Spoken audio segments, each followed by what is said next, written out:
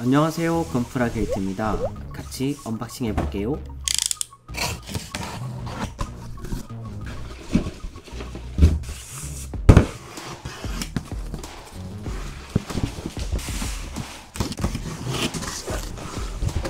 자, 첫 번째 제품은요, MG 아발란체 엑시아입니다.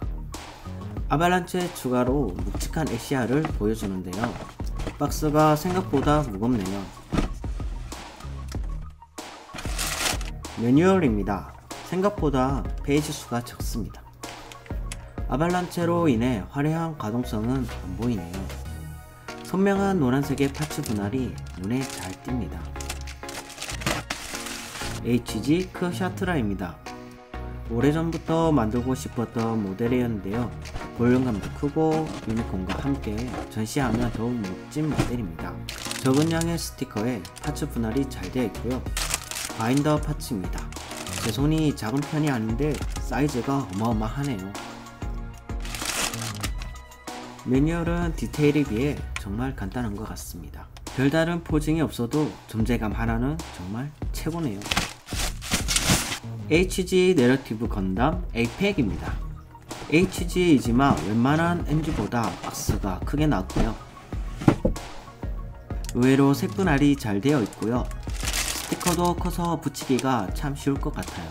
패널 라인 디테일이 먹선 넣기 딱 좋네요. 페넥스 잡으러 가볼까요? 사이즈에 비해 매뉴얼은 정말 간단합니다. 상세한 설명도 많이 있는데 번역기를 돌려봐야겠습니다. 이번엔 커스텀 도구 박스 언박싱입니다. Mr.hobby 서페이서 1500 화이트입니다. 날씨가 추운 야외에서 캔 스프레이 도색을 하다보니 자꾸 흘러내리고 밑색이 올라와서 서페이서를 구매해봤습니다. 1500 화이트가 입자가 고와 표면이 매끄럽고 본토색이 잘 묻어난다고 합니다. 타미야 T30 실버리프입니다. 프레임 파츠나 무장 파츠에 배색으로 넣기 좋은 색으로 제가 많이 사용하는데요, 도색할 때 조금씩 부족한 적이 많아 앞으로 2개씩 주문하려고 합니다. 자, 이제 습식데칼 볼까요? RG 더불어 건단 세븐소드 G 인스펙션 습식데칼입니다. 이게 작아도 너무 작네요. 이건 정말 자르는 게 일이겠습니다. 라인 데칼만 보고 구매했는데 어쩌지. MG 고기동형 자쿠2 사이클 자쿠 Ver.Ka 골드홀로그램 습식데칼입니다. 데칼이 2장이나 들어있었는데요, 이렇게 빛을 반사시켜 보면 골드 안에 홀로그램의 무지개가 보입니다. 다양한 사이즈의 심벌이 여러 개 있는데요, 데칼 꾸미는데 재밌을 것 같습니다. PG 퍼펙티빌리티 암드 아머팩 블루 습식데칼입니다.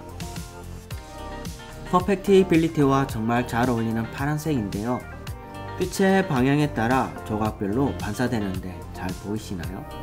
PG 퍼펙티빌리티 본체 데칼입니다. 데칼량이 정말 많습니다. 붙이려면 며칠이 걸릴 것 같아요. 심벌의 반짝임이 보이시나요? 정말 이쁩니다. 건프라들이 가뭄인 이때 미처 보지 못했던 모델들을 구매해 보았습니다. 커스텀 할 수 있는 재료도 구매해 보았고요. 그럼 다음 조립 영상으로 찾아오겠습니다. 구독과 좋아요는 채널에 큰 힘이 됩니다. 시청해 주셔서 감사합니다.